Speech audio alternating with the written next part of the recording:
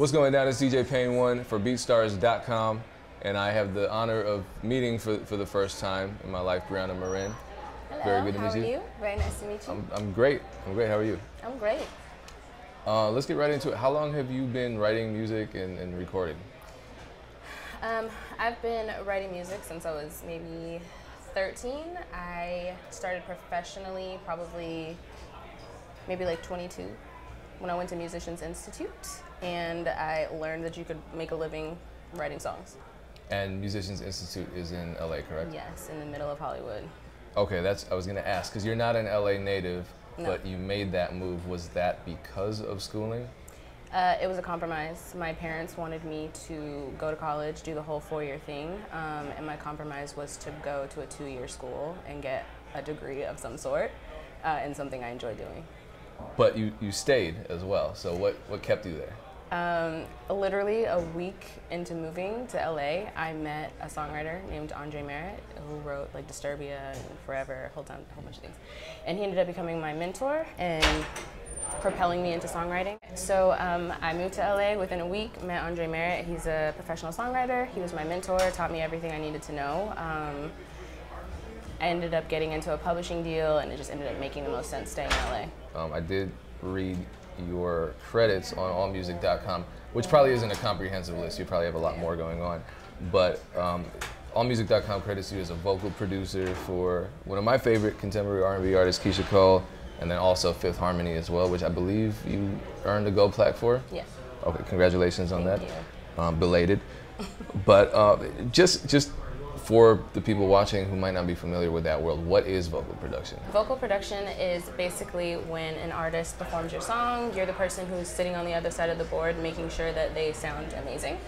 It's a very interesting process. Some artists are easier to deal with, some artists are not so easy to deal with, but a great vocal producer will make it go off seamlessly. So I would guess you're the top selling singer-songwriter in the online beat licensing world, which is interesting because when you think of the online beat marketplace, you think producers, you don't really think singer-songwriters. And at yesterday's panel, I heard you say that when you were in LA, you were in the mode of, like a lot of us were, myself included, you were in the mode of chasing placements, doing label runs, doing studio runs. And that was your original goal, but it shifted. So why did you find the online beat marketing landscape more favorable or just a better fit for you? I felt like I was really trying to fit in with everybody else's goals, because it seemed like everybody else was like, gotta get the Beyonce placement, gotta get, I don't know, whoever's placement. And so it seemed like it made the most sense. And plus I was seeing people like, I don't know, The Dream, who, Yeah. they're like living amazing lives from writing music. So it felt like it was attainable because I was around all of the same type of people. But I also, in the same breath, was listening to people like Gary Vee and Sean Stevenson, just a ton of like really popular entrepreneurs who built their whole entire lives around things that they're extremely passionate about. And it seemed like I should be able to do something musically that made me feel right, feel like I actually belonged where I was at. And then I was stuck in a publishing deal, so it was kind of feeling like it was impossible. But once I got out of my deal, and all of these little entrepreneurial opportunities just kept popping up, including Abe from BeatStars, and it just started feeling like everything made sense, because Abe was just talking all of the things that I had been wanting to do: passive income, controlling your schedule, just taking all of the middlemen out of the equation. So that definitely was when the switch went off in my head. I want to pick up on your introduction to Abe, but first, this is a running theme with a lot of the interviews that I do with people who have experience in the capital I music industry. Publishing deals, a lot of horror stories. Would you, without opening a can of worms, would you consider signing another publishing deal, or has that just completely deterred you from any kind of scenario involving that? I go back and forth with it in my head. Some days I think it's the absolute worst idea to ever have a publishing deal for simple reasons of right now I'm working on Star and Empire and all of the money comes to me. I don't have to split it with anybody. The main fee comes directly to me, and anybody else that has a publishing deal has to split their little fee with everyone. So that type of stuff I feel like is amazing. Then on the other side, I have opportunities still with people in the music industry, and I feel like I'm a small fish and they're sharks. So I feel like labels will take advantage of you if they can, and I feel like because I don't have like a muscle behind me, like, you know, trying to make sure that everybody is, or I'm taken care of, those are the times that I feel like a publishing deal would be ideal. But I feel like if I were to do it, I would do an admin and only share like a small amount of my stuff. And it would have to be a weird looking deal because I wouldn't want them touching my BeatStars.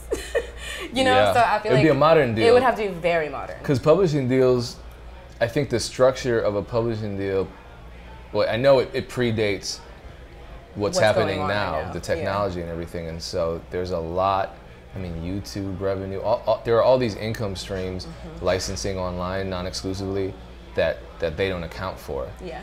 So you think that's going to change moving forward? I mean, it has to, right? No, because you know, I've been taking meetings because I've been trying to be open-minded. I've been taking meetings with management. I've been like meeting at labels. I've been meeting at publishers. And sometimes when I talk to them, I feel like they're actually so many light years behind what's going on in the BeatStars community that it feels like, I'm not sure. I'm not sure. I feel like things would just have to change, or like maybe something major like Spotify and Apple become, you know what I mean, like a situation that you sign deals with. I'm not sure. But I think that's already happening to some degree. You know, yeah, so I feel like I'm not sure if like classic labels are ever going to be at least fitting for somebody in the online community. I'm not sure. That's interesting because producers have that situation too. I won't say his name. It's someone that we both know. He had to kind of work around that. Being in the deal. Being in the deal, but in addition to controlling his or her, we'll say, we don't know what gender this person is, to controlling their online sales and not having the publisher dip their hand into that. Yeah. But back to a pretty interesting story. So you mentioned, you know, the influence that Abe from BeatStars had on your decision to start licensing music online. How did you meet Abe, or how did he find you? What was that story? I was actually on another platform singing songs for other people. It's like a different type of platform where customers come to you, and DJs and like other type of producers who just want vocals or just want a songwriter to do like something one-off. You can choose a rate. So I was doing that for a while, but it's very time consuming. You have to give a lot of yourself to individual people. It's like a lot of customer service. It's a lot. And so Abe had actually came through and hired me on the platform, and then we got to talking, and he was telling me about what was going on BeatStars, and I literally thought he was full of shit. I thought it was gonna be like a waste of my time.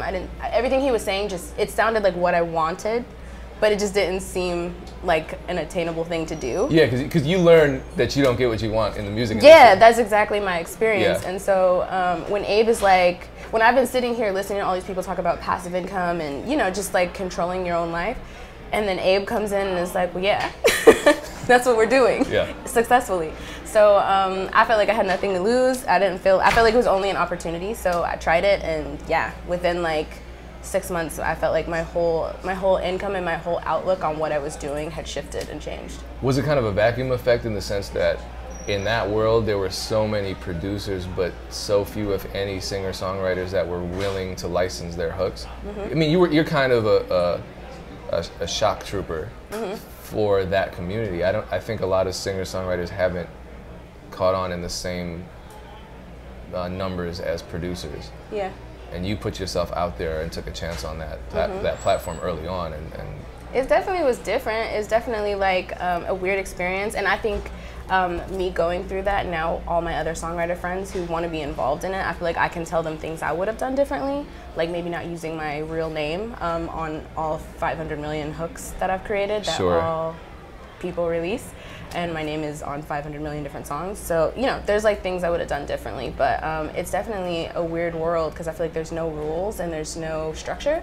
So I feel like that can be confusing and complicated within itself, where sometimes I feel like I'm on like a, I don't know, a straight path to success, and then other times I feel like I'm not making any sense because there's no rule book to what we're doing. Well, on the subject of structure, how do you structure your work? You know, what's your weekly schedule like? I'm the worst scheduler of all time.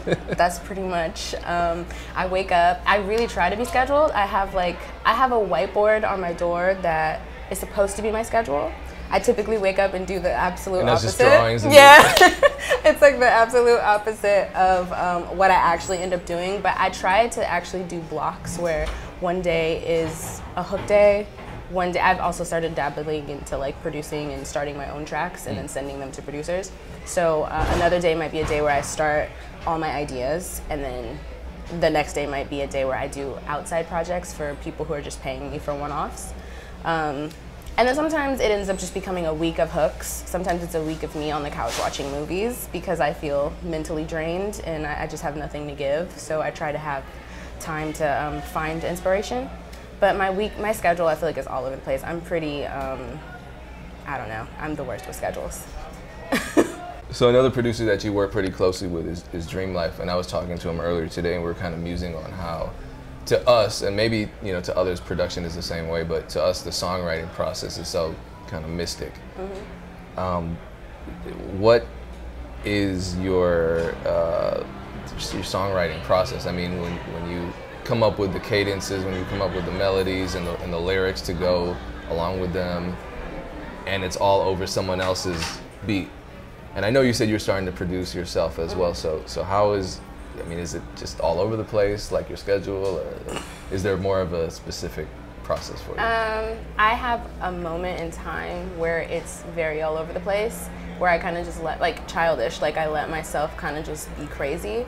And so I found that I write better now at home than I ever did being in like a session or like at a studio somewhere else, because I feel it's like really vulnerable. I don't know, it's like making mistakes, and like sometimes I'm like yelling on the mic, I'm like talking about stupid things, or maybe I'm singing about a sandwich I'm eating, but then I felt like that melody was dope, so I'm gonna keep that. But I feel like I have like a nice like 10 to 15 minute period of I'm just looping the track and just singing. And I feel like when you sing, if there's a melody that for me like just strikes a chord, as corny as it sounds, in my heart. If I strike a chord somewhere in my heart, then I feel like it's going to strike a chord somewhere else in somebody else's heart or in their body.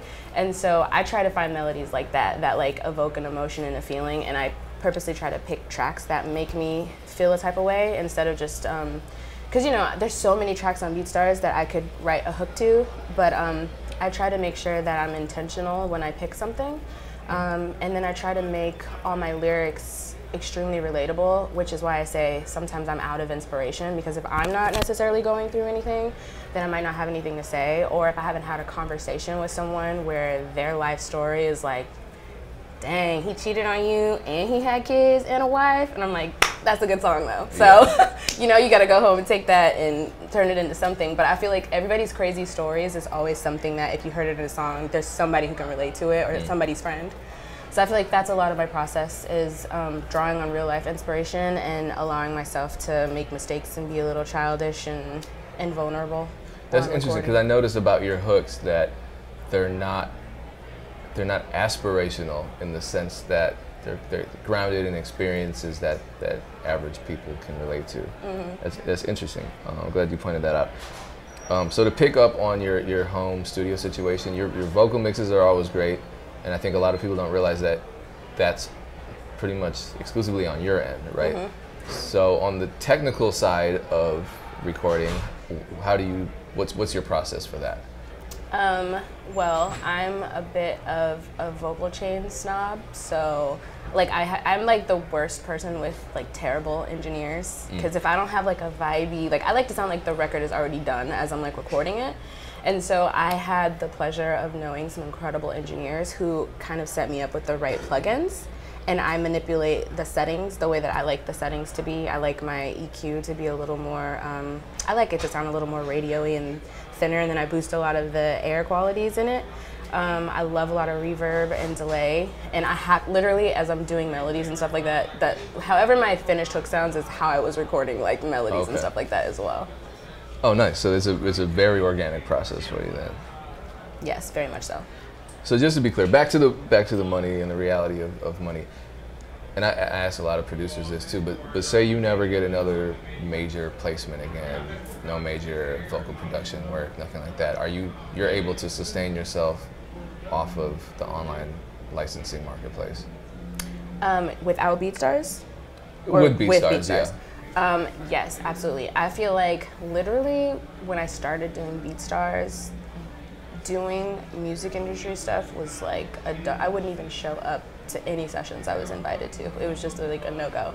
I've become more open to like just different opportunities because I feel like why turn away opportunities? But I feel like, yes, with BeatStars, it's 100% sustaining my whole entire life. It's actually allowed me to get more equipment, a better space, you know. And it's allowing me to do the Star Empire stuff without having to worry about where my money's coming from while I'm solely working on something else. And you have an alter ego as well? Yes, Stargazer Lily. What does that entail? That is something like later in life I want to do, like an insane creative project that just kind of like how David Bowie did. I can't remember the name of the album, but he had like an alter ego. It was like the life and death of... Yeah. I can't remember. With the star. Yeah. Yes. And so I just kind of want to have a whole entire moment that's like outside of anything I've ever done. And might just, you know, just allow you to be weird and experiment with things that maybe I wouldn't experiment in my normal... Ziggy Stardust. Yes. Okay. Yes. I knew it would come to me. Yeah. So I want to have an entire Ziggy Stardust moment with Stargazer Lily. I feel like when that time comes, I'm gonna know what that vibe is, and I'm just gonna run with it. So, what would you tell a new songwriter trying to enter the music business in 2018, 2019? I feel like the advice I would give is something I feel like all of them would not want to hear. But, you know, just to remember that there's no magic recipe to get to where it is you're trying to go. I feel like the best thing we can do is be patient and keep releasing things. Because I feel like the more you release, it means the more you're working and the better you're getting. And I think as long as you're great, everything that it is you're looking for will find you. So how do people find you? I feel like the easiest way is my website, BreanaMarin.com, or going on BeatStars and searching Breana Marin. They will get a lot of results. Yes. All right, thank you so much. Much continued success to you. Hopefully this is the start of a working relationship between us. Yes, absolutely. Okay, cool.